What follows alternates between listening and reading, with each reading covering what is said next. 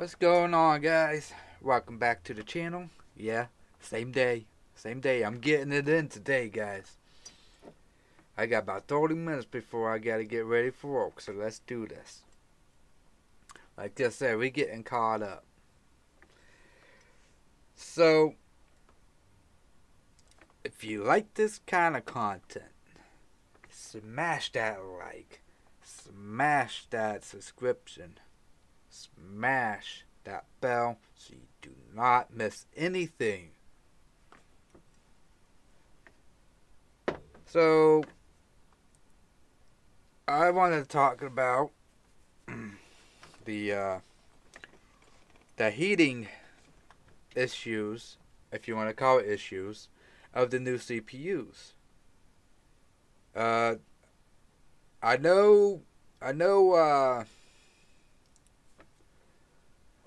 I think it was AMD, the AMD new processors hits up to 95C. The 7950X hits up to 95C. That's pretty toasty, guys. And Intel's not any better either, because they get a little toastier, like 95C and up. Like I think it was who was it? Was it Steve for Gamers Nexus or Jay from Jay's 2 Cents? I don't remember, but one of them two, I think, had the Intel up to over 100C. Don't. I'm pretty sure. I could be wrong on that, but I know one of them two was over 100C, and that's pretty toasty, guys. I mean, like, I don't. And the manufacturer, AMD and Intel, both said, "Oh, it's safe. It's safe. It's safe to run your system extremely hot." I don't know how that's safe, but I guess we can only have to take the word for it. I mean, what else were we going to do? And so I think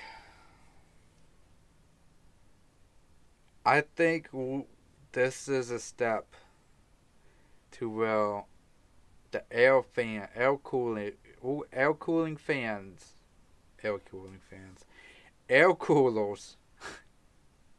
The fuck is an air cooling fan? Fucking fan blows air, dude. Come on. Air coolers. It might be going obsolete. Hear me out. Because water cooling cools down a lot more than what air cooling can cool down. A lot faster too. And I can see this. I can see that sooner or later, it might not be a year from now, it might not be 2 years from now, it might not be 3, 4, 5, 6, whatever. But sooner or later, everything is gonna be moving to water cooling looped water cooling, because I feel that is the best efficient way to cool down these hot ass CPUs. Now, they could change this by putting patches out and having us updating the chipset. Now, if they do that, then it's a good possibility that they can fix the heating issues.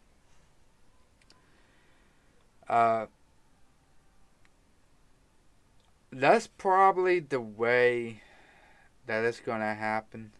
Like this is still relatively the AM5 socket is still relatively new. Uh, so I can see AMD fixing the heating issues with the chipset. Maybe. Um, I don't. I don't like. I do see looped water cooling in the near future being the standard cooling solution, but I don't know. I mean, it's a possibility, but the more I think about it, that's a little far out there. That's a little far out there. Um, Now that I think about it, I think they will do some patches on it. Hopefully, fix the heating issues. Uh, if not, I mean, I don't know. I don't even know. I don't know. I mean, I know it's hot. It's hot, especially on under load. Like, man, it runs toasty, guys. And that concerns me too, because if you don't have a good cooling solution, you risk overheating your system and killing something that's in your system. And yeah, there's just a lot of money to be just killing off your system.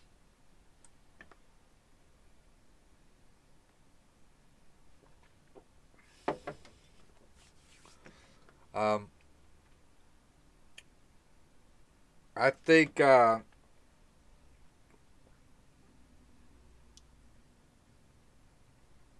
think uh, I think water cooling may be the way to go. Even if it's an AIO water cooling block, with the radiator on, built on with the hoses and all that good stuff. If you get a really good one, then that could help it a lot. But even with the best thing out there, it still runs hot. So I don't know, guys. We had to see about it. We had to see how this plays out. Like I said, it's still relatively new. The CPUs is relatively new. AMD's the AM5 socket is still relatively new. I mean, they just came out, so there's always gonna be flaws in it. Uh, but yeah, I think that's all I got for you guys.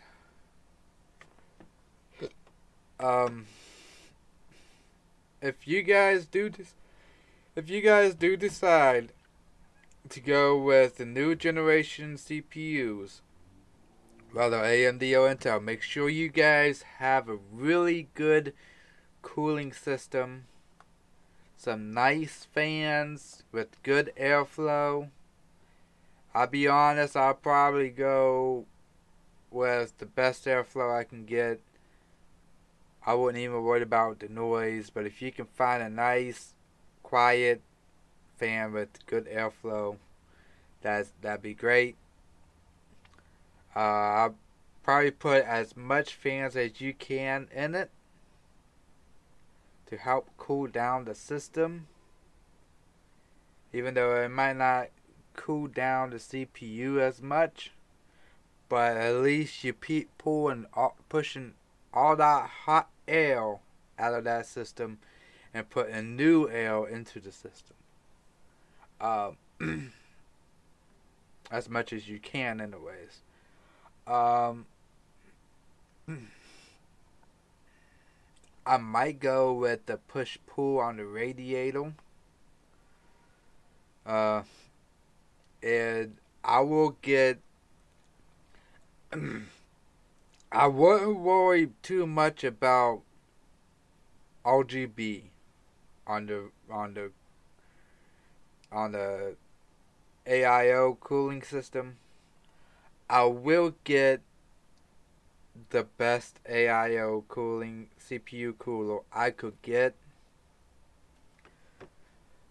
for that CPU to help cool it down. At this point, I would rather spend my money on the best cooling I can get for the CPU than the best RGB I can get for the CPU cooler.